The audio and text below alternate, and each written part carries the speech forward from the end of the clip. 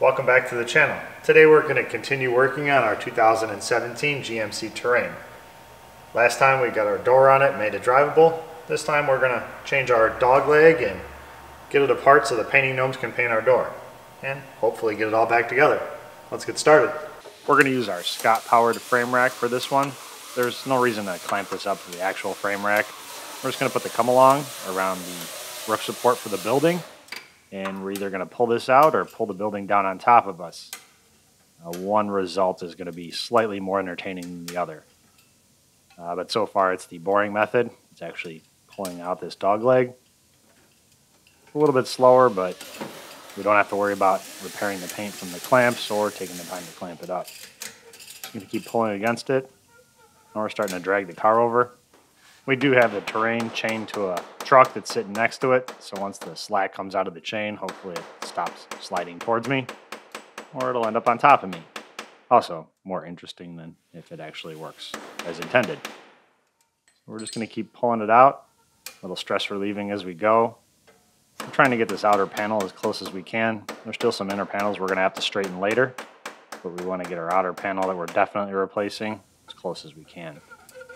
So we're going to move the clamp down a little bit, try to get this inner wheelhouse straightened out.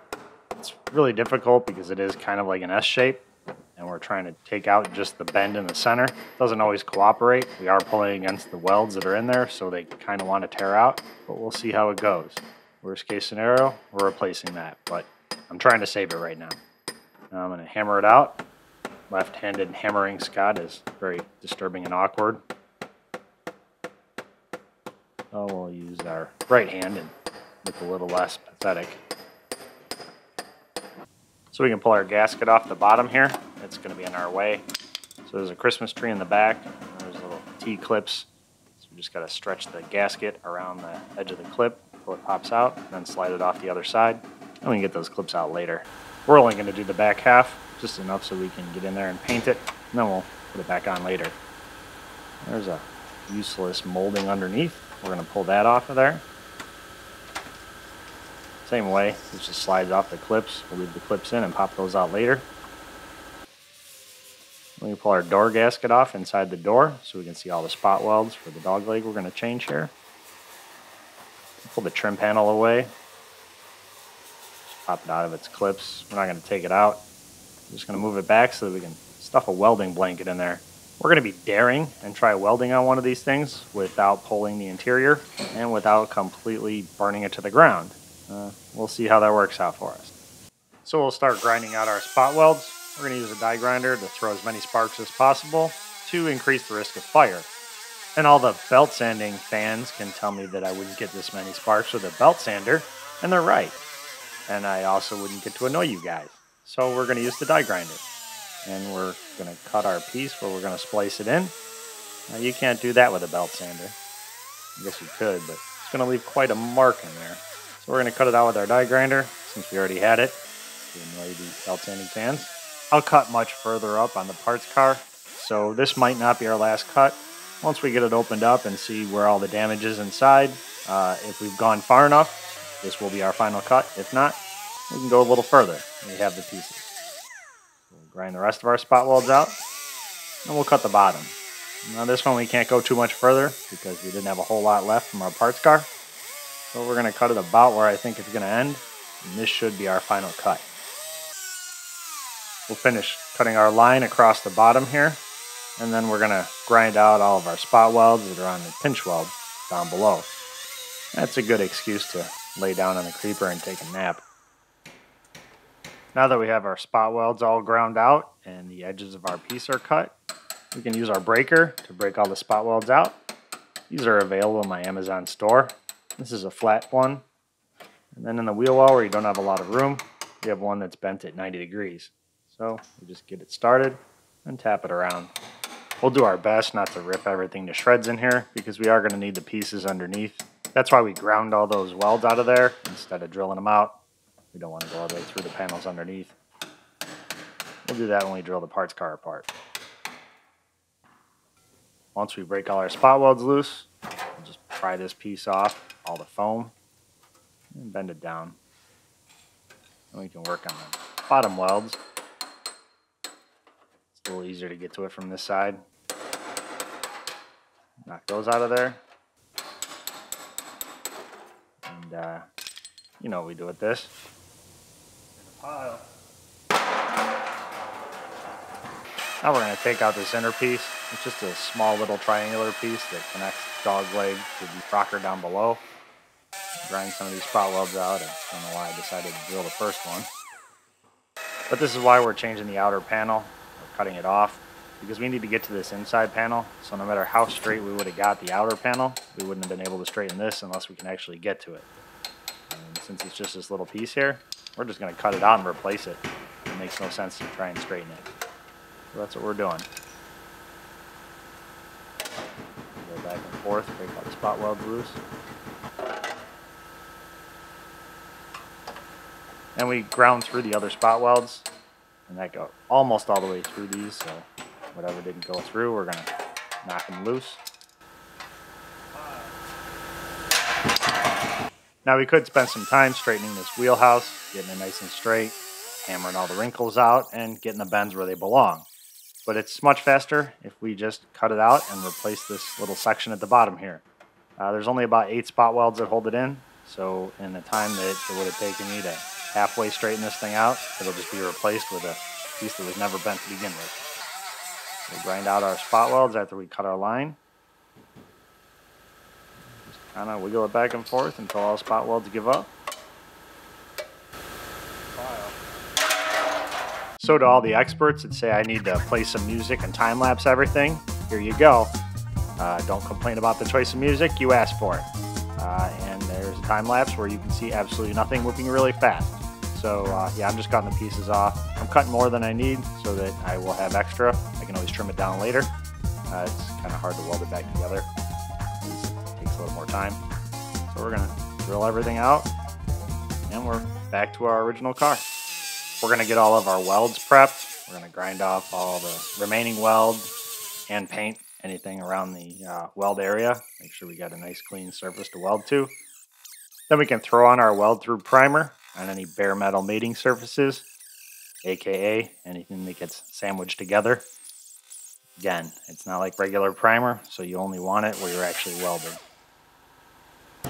So now I'm going to do the only paint work I'm allowed to do with a rattle can. Painting gnomes won't let me use spray guns anymore. We use the Poor Man's Masking System. These are available in my Amazon store. They're free with the purchase of just about anything you buy.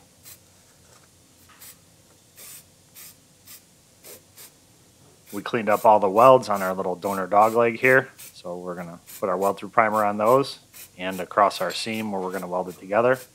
We're going to overlap this panel because it's the easiest, and we don't have to worry about thickness because it is going to get covered by other panels. So there's a little hole here on our dog leg, and we're going to overlap that. I left the hole in the donor piece, and I cut the other piece at the bottom of the hole. So now I just line that up. That puts that piece exactly at the right length, and we just clamp it up. It's about an inch of overlap. These are clamps to kind of smash it together, get it nice and tight. And once it's clamped up, we can start welding. Weld all our spot welds, and we'll weld that seam a little at a time so we don't warp our pieces. We're going to weld both the top and the bottom. That way we don't have to worry about any pockets that are in there to collect dirt and start rotting. The grinding gnome stopped by, cleaned up all our welds, and we primed everything since we're hopefully never going to see this part again. Now we're going to clean up our little triangle piece here. Well, caffeinated Scott is going to. And then we'll put our weld through primer on there, get it ready to go on the car. It's a complete piece, so we don't have to worry about sectioning anything. I'm just going to put it back where it was. All of our weld through primers on both pieces, so now we're just going to set it up there. We're going to put it right back where it was. We scribed those lines so we can line those up, and we can go right off of our lines. And there's an alignment hole in there, we'll use that too. Everything lines up, so we can start welding it in. I'm just going to weld up all of our spot welds, no seams here, nice and quick. We do have to grind a couple down because we're never going to see it again. So we prime that inner piece we're never going to see again. We're going to test fit our outer panel. If it fits, we're going to pull it back off, put our weld through primer on, and put our foam in there, then slide it back up and clamp it up. If Everything looks good, so let's go ahead and clamp it up. Now we can start welding it. We'll weld those seams a little at a time so we don't warp it.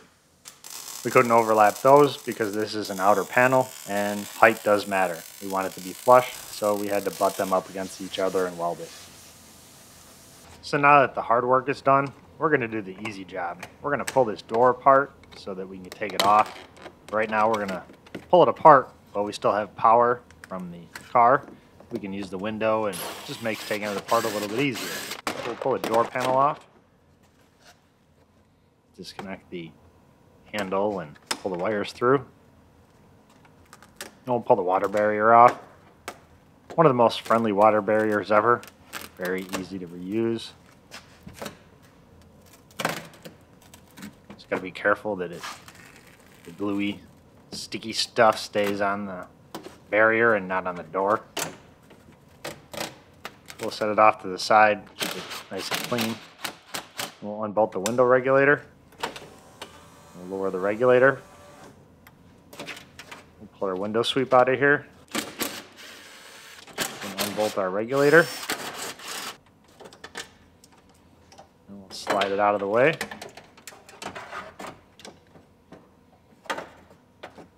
Now we're going to lower the glass before it decides to fall down and turn itself into a 10,000 piece puzzle. That's a lesson you only have to learn once, unless you're a slow learner. It's happened to me a few times. It usually goes something like, I'll get in a second, I'm just going to take this other part off. Oh, just this other part. Crash. Well, get the vacuum. So we'll set our filthy glass back in the car. It's probably going to end up going back in that way. We'll pull our window channel out of here on the stationary glass. Connect our wire for our switch. We'll reach down in the door and see what kind of prizes we can find. Oh, a door check. Now we can unbolt our door. Got a little ahead of ourselves. We need to unplug the wiring harness. Nothing worse than unbolting the door and trying to carry it away and the wiring harness is still holding it on. That gets very awkward.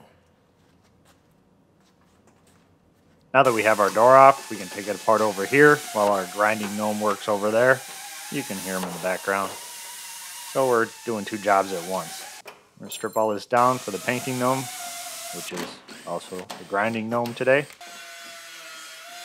We're just going to pull everything off. We're painting the whole inside of the door.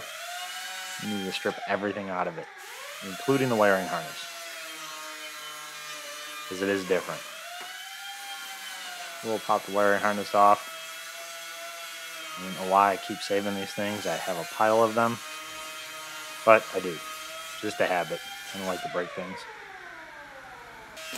We'll pull our door latch out, the rest of our harness, and we'll start pulling the door gasket out. You can reach in and squeeze the little tabs together. Pop the clips off from the inside. You can get about 40% of the way around the door. The rest we're going to have to just use a pair of trim clip pliers and hope for the best. Pop this gasket off the back. It has the little T's in it as well. You just pull it off, and once the gasket's off, it's easy to get those T's out of there. We'll unbolt our airbag sensor from the door intrusion beam. Slide the sensor out. I'm just going to leave it in the harness and everything. Set the harness off to the side. Still plugged into the door latch. So in order to get the door latch off, we'll disconnect the handle from the outside. Get the little screw out of the back and pull the cap off. Slide the handle off. And there's a screw that holds the inside piece in to the door. We'll just loosen that up and slide that off. We're going to take the door latch, the wiring harness, and the outside assembly all out in one big piece.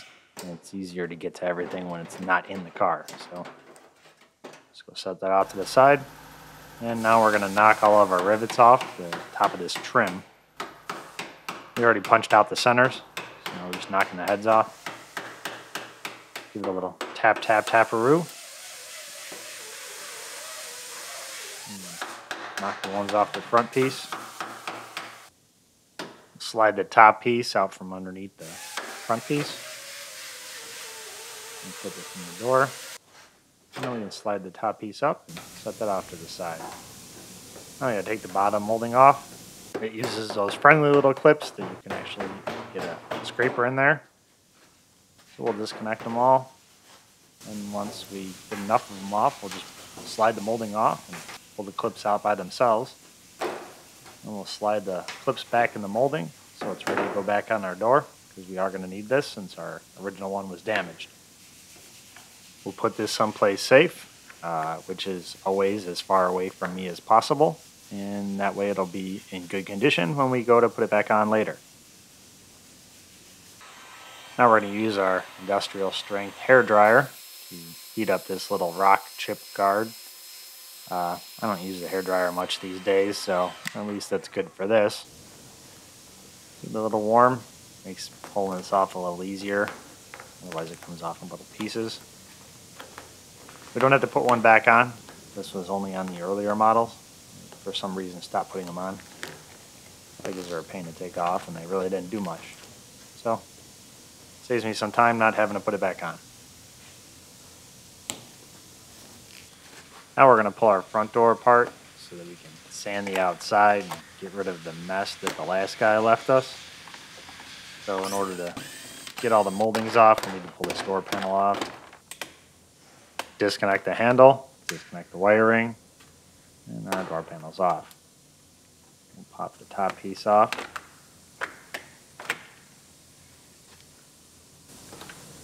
And we'll unplug our mirror, unbolt our mirror, and wiggle it out of the car.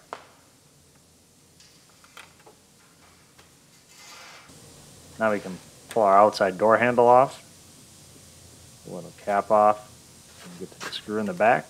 Pull that little cap off. Got some nasty overspray on it. Same with the handle. And we can pop off our belt molding. Probably gonna end up using some new handles so that we don't have to try to get the overspray off there. It's probably easier that way. Pull our little foam filler out of here. And our door is ready for the sanding gnome to sand away on it. Now we're going to strip down the rest of the car so that the painting gnome has room to mask off everything. We'll pull the closeout panel off the top here. A bunch of push pins and snaps in the back. And then we'll just slide the gasket off of it. Do the same thing on the driver's side.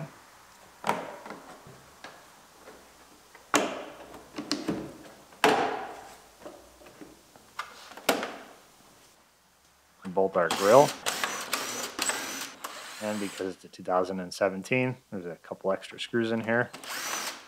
We'll unbolt those, and we can pull our bumper off. Doesn't want to come off. And I don't want to break this clip, so since I don't want to have to buy a new bracket, we're going to carefully pry the bumper out of that bracket and hopefully save it.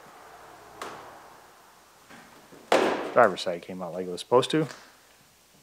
Now you can reach them back and push it off. Tried getting to the fog lights, but couldn't reach them. So now we can. We'll unplug those. They're actually daytime running lights on these. They're not fog lights anymore. We'll pop the plugs out of them. Try not to scratch up our bumper. We're not going to paint it. And we'll go set our bumper off to the side. Keep it out of harm's way.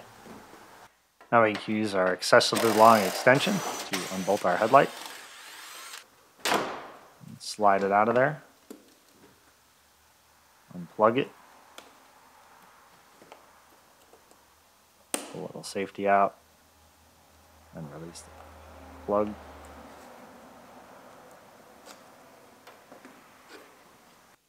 And then we can pull the bracket off the fender. Pull the bumper and the headlight. And we'll do the same thing on the driver's side.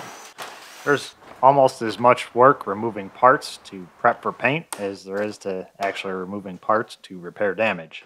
So you got to keep that in mind when you're figuring on how much time you're going to spend on a rebuild.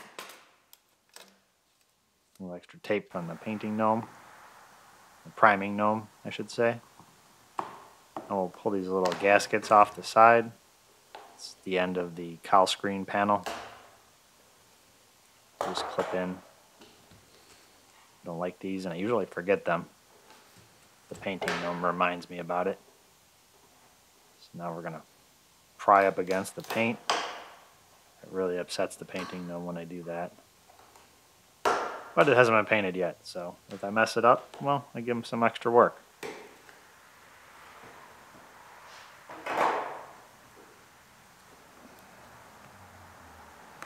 They clip into the cowl screen. So a little rough to get out of there sometimes. Now we'll pull our taillight out. We'll pop the little caps out, plug the screws out, and the excessively long extension is a requirement. Now we're going to wiggle the taillight out. And we didn't need our tape trick this time. It gave up. Pop the cap off our rear bumper. Pull the screws out of the bumper. We are going to end up replacing this bumper. The crack was repairable, but there's a bunch of body work in it. And I'm pretty sure they used Bondo, so we're just going to get a new one instead of trying to fix the somebody's been here before work. So we'll pull the splash shield off of the driver's side in the back.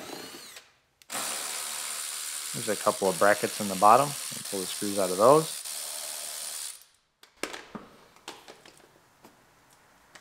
And pick them up before we drive over them. And a little wiggle and pull. Get the bumper out of the brackets, unplug it, and toss it in the pile. We pull the brackets off the passenger side so the painting gnome has something to mask off to. Toss that one in the pile because it's broken. Now we're going to pull our filler door apart. Pull the cap off, a little tether. We'll remove the cap. Slide the tab out. Then slide the fuel door off the bezel. We'll unbolt the filler neck. Pop the bezel out of the quarter. And slide it off the filler neck. Now we'll pull our SLE letters off.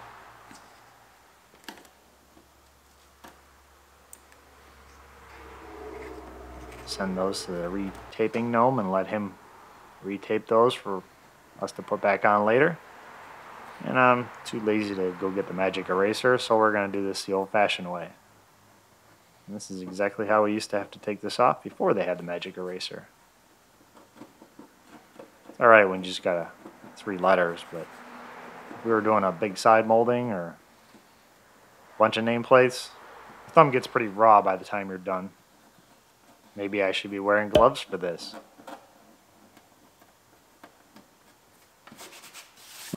I'll pull our hatch gasket off of our quarter glass. So we have access to pull out our quarter glass. I'm not going to do it. I'll have somebody do it. It's not a job I care for. We'll pull our spare tire cover out. And we can pull the little closeout panel out. Squeeze the little tabs and slide it out. They're very similar to the headrest clips. We'll pull our sill plate out. Pop our little caps off for our cargo hooks. And unbolt our cargo hook. Pull the lower trim off. Use our bumper installation tool because I don't want to walk back to the toolbox and get the quarter trim removal tool. Slide this thing out of there. I'll pop the little caps off so we can see the screws in the upper quarter trim. Pull the screws out and slide the trim off. Can't take that out because the seat belt's holding it in. Now our painting and bodywork gnomes have been here. Our door is all edged out. Our front door is primed, so we're going to throw the back door on so that they can paint the outside of it. So we'll put our striker in. We'll run it in slowly so it can self-center without dragging the bracket out of alignment on the inside of the quarter panel. And then once it's aligned, we'll snug it up with our impact that identifies as a torque wrench. Make sure it's properly torqued to spec. We'll throw our door latch back in our door.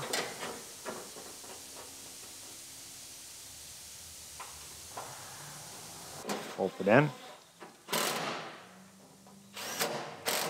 And then we can set our door back on the car. We'll latch it on our striker we just put in. Hopefully don't damage any of the paint. Latch it in, and then go up and start our bolts on our hinges. Snug them up, let them self-align, and then once they're all in there, we can tighten them all down. Manufacturer specs, measured in ugga-duggas. So we'll pull all our paper off. This is as close as I ever get to a Christmas present, since I can't behave all year long and Santa doesn't bring me anything. We mask it off so that we don't have overspray that we have to sand through. So it's easier to pull the paint off than try to sand through the overspray. Now we're going to pull our roof rail off for our roof rack. We'll pop the cover on the outside off. Once that's off, 4 screws, 4 nuts actually, studs that go through the roof skin, so we'll pull those off. Then we'll disconnect it from the front piece, slide it back, and then we can get that front piece off. We're going to pry it up. We're going to use a long fork, and we're only going to pry in that channel so we don't dent the roof, and pop it out of all the little studs. So we got our door back on, we got everything stripped down, it's ready for the painting gnomes to work their magic. So once they're done, we'll put it all back together. Now let's get out of here so that they can get in here and do their stuff.